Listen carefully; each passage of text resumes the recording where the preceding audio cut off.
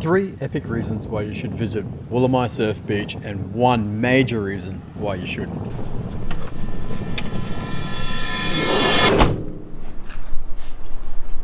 I've been a complete beach bum for the last couple of months.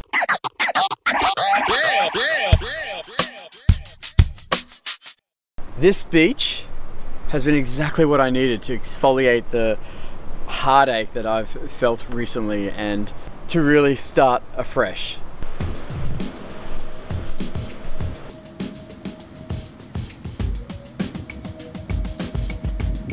Okay, this is one of my all-time favorite places in the world. I have been coming to Woolamai Beach since I was 16. I've been a part of the surf lifesaving program for more than half my life, and I never get sick of coming down here.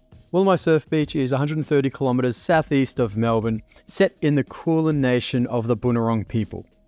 The first reason why you should come to Woolamai Surf Beach is for the surf. The sandbar rip beach faces southwest, catching the tail end of the Roaring Forties open swell. If there is a wave on Phillip Island, this is where you will find it.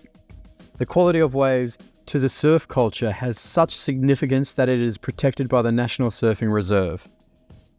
However, if surfing's not your thing, maybe an epic nature walk is. One of the main tourist attractions to Woolamai Surf Beach is for the Cape Woolamai Walk, where you can experience changing geographies, history and panoramic views.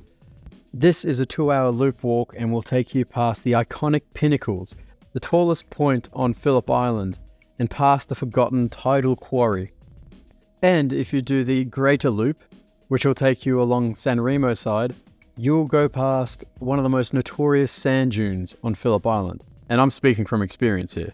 If you're wanting to go on this walk, I suggest dawn and dusk are the best times to experience it. And this also brings me to the third reason why you should visit Woolamai Surf Beach. And it's for its wildlife. Cape Woolamai is protected by the Phillip Island parks, as it is a sanctuary for coastal wildlife.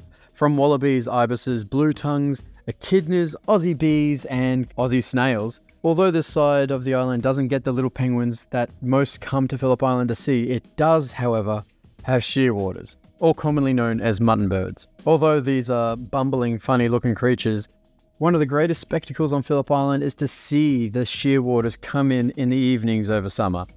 It is a surreal experience. If you wish to witness this magic, be sure to pack a torch and wait till it gets too dark to surf.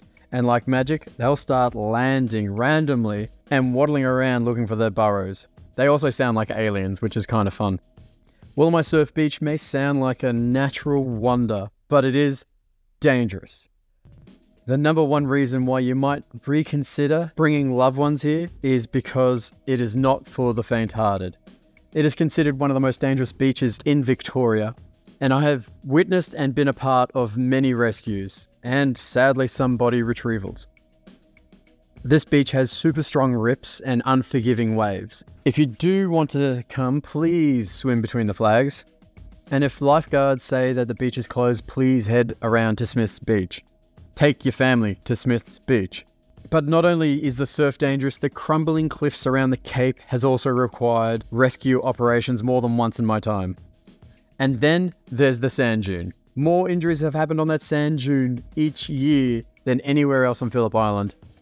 Once again, speaking from experience, what makes it so dangerous is its steepness and then its right angle finish when it hits the hard sand at the bottom. Actually? Yeah, broken bone in there. However, if you're willing to brave these dangers or have the smarts about you to avoid them, put Woolamai Surf Beach on your bucket list. You will not regret it.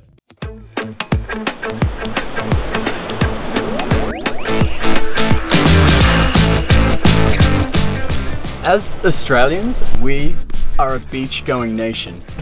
This year, this new direction, I want to explore how our environment influences our culture and how our culture influences our environment.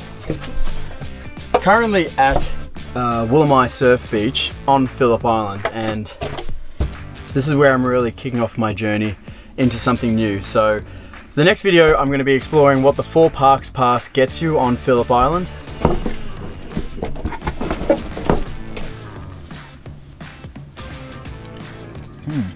think I'll also be exploring why coffee and Melbourne go perfectly together, and a few other cultural anomalies. Because I'll be your captain for this voyage through what it means to be Australian. That's terrible.